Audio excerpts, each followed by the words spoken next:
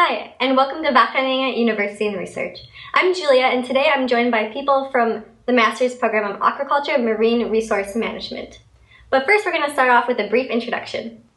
Hi, I'm Vera, and I'm a study advisor for Aquaculture and Marine Resource Management.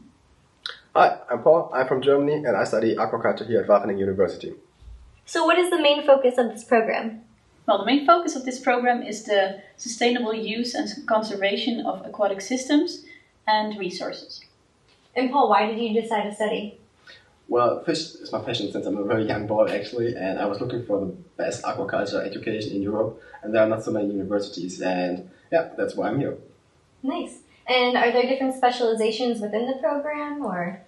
Well, we have 3 specializations. The first one is aquaculture, the second one is marine resources and ecology, and the third one is marine governance.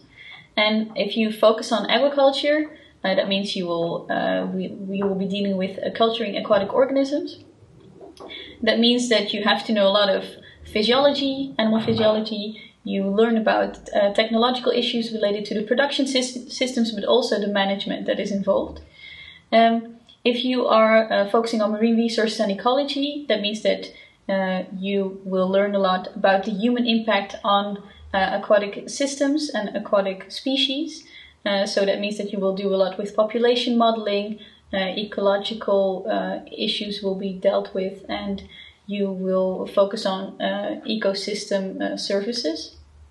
And if you are more into governance, that means, so you can do the governance specialization, of course, and that relates to legitimate decision-making processes in the marine areas. So for instance, it could be on eco-certification.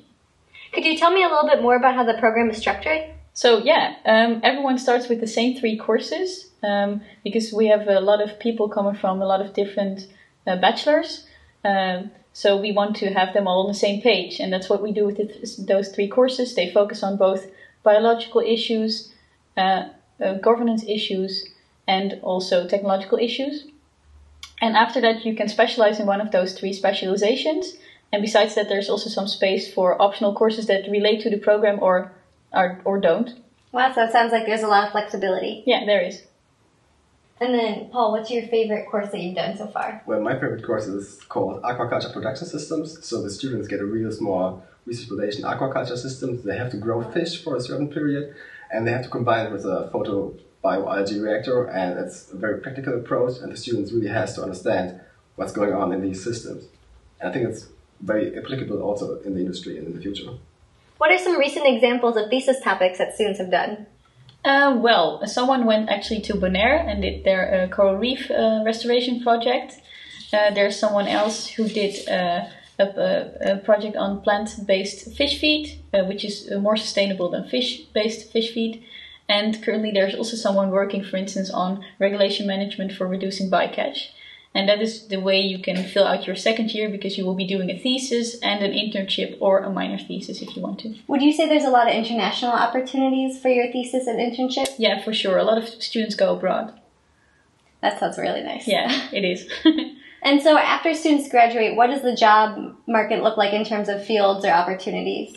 Well, also the job market is quite internationally oriented. Some people work on an agriculture organization. So there's someone is, for instance, a production manager in Singapore. Some people work on eco-certification. There's someone currently working on the Marine Stewardship Council, MSc. Maybe you know the label. You can also focus on communication related issues in the marine areas. So someone is working in aquatic in Dublin. Here in Wageningen, there's quite a big research center, Wageningen Marine Research. And there's also a lot of students working there on all sorts of topics. And you can also be, for instance, a policy advisor for the European Union in Brussels. So for these examples, there are a lot of international options. And if a student wants to find out more about possible jobs that alumni are doing so they could get a better understanding of their job opportunities, what could they do? Well, we actually have a booklet. You can see it online, and it's a collected stories of our alumni and what they are currently doing. So it gives you a better picture of what the options would be after finishing this program. So Paul, how would you say the contact is with the teachers here at Wageningen? Well, I think the contact is very close because you do not see such a hierarchy like it sometimes is, like the teacher and the students are below. It's more like working together on projects, like developing your career together with the teachers. And I really like this close contact with them, and they are always open for questions. And it's not like, okay, you have to talk like Mr. or someone. It's like, okay, hey, Ed, how's it going? It's more like a friendly basis now. And how is studying in Wageningen in general? Well, when I came here, I felt very welcomed. And even though it's a tough study, it's not super easy. Of course, it's not, but it's a good study. So you learn a lot, and you have to organize yourself. And I think you really improve yourself during the 2 years of the master program here. So do you still find time to do things outside the classroom?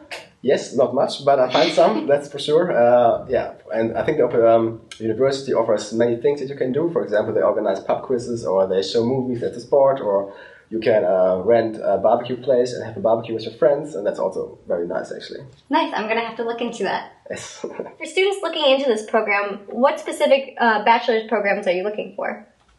Well, there are quite some students that did something with biology or marine or environmental issues before in their bachelor's. But as I said before, it's quite interdisciplinary, so people that have more of a governance background can enter the program, but also people that have a more technological or biological background can enter the program. Sounds nice. Unfortunately, that's all we have time for today, but I hope you learned something interesting. Thanks and hope to see you soon.